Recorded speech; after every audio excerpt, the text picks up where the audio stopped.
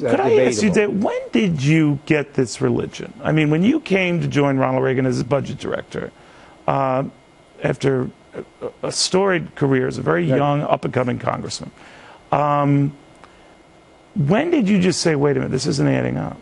Well, when the numbers started not to add up.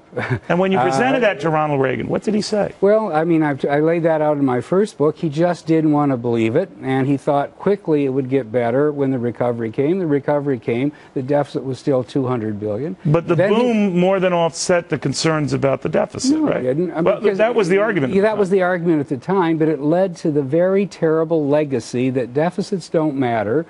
Cheney actually said it explicitly. The Republican rank and file adopted it. I don't know if they really believed it, but it was convenient. Well, what's worse, to build deficits based on tax cuts, if that's your argument, or excessive spending? There is no way that a deficit... There is no good red, right? No, there is no way that a deficit doesn't become a tax increase sometime down the road. We are burying the next generation in debt. They will have to service But we're burying it that. with only a select few. We're taxing more.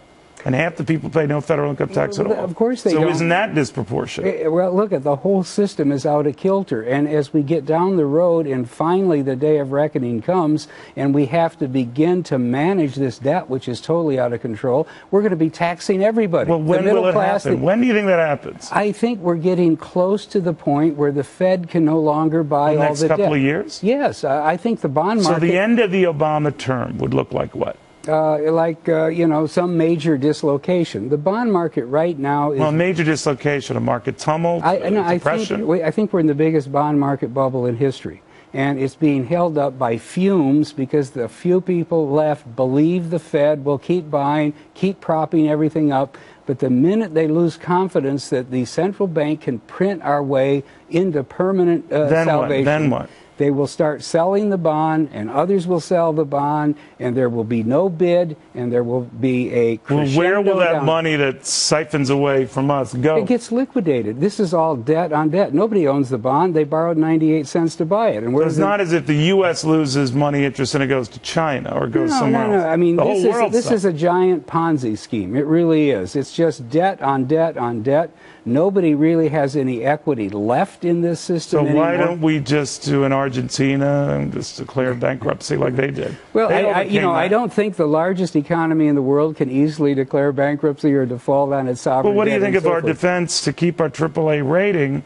The defense is, well, we can always print money. That's why we have a AAA rating. Well, if that were true, then I don't know why we've been working so hard all these years to save, to sweat, to build, to produce, to work.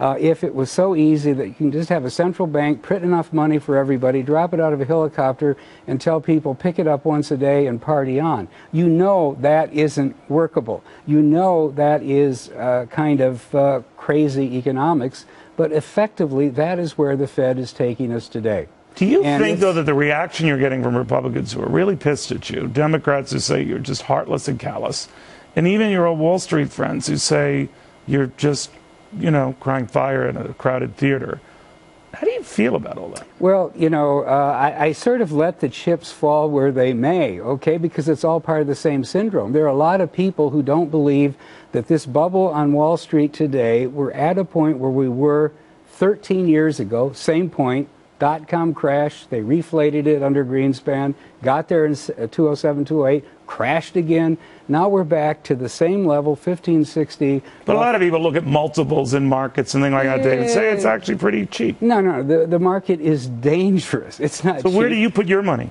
In the mattress or under it, really? As the case may be. No, I think it is unsafe to be in these markets. All the risk markets are basically being inflated by the Fed. They're all trading on the Fed. They're not discounting future earnings, whatever they say about the multiple. If the Fed put out a sign that said, gone fishing for 6 weeks, there would be calamity in the markets because everybody who comes on daily to tell you buy, buy, buy, why? Mainly because the Fed is, injecting the heroin, it's got your back, and as long as they're doing it, keep buying. The minute the Fed stops, the whole environment changes, the confidence changes, the psychology changes, and the bubble is revealed. This is the greatest bubble yet. All right, on that happy note, if you have a syringe at home, you can now stick it in your eye. I want to thank David because, he does make you think. Left or right, he makes you think. And because he takes both sides apart. The great deformation, the corruption, capitalism in America, it is a page turner and a heart turner at that. David, thank you very much.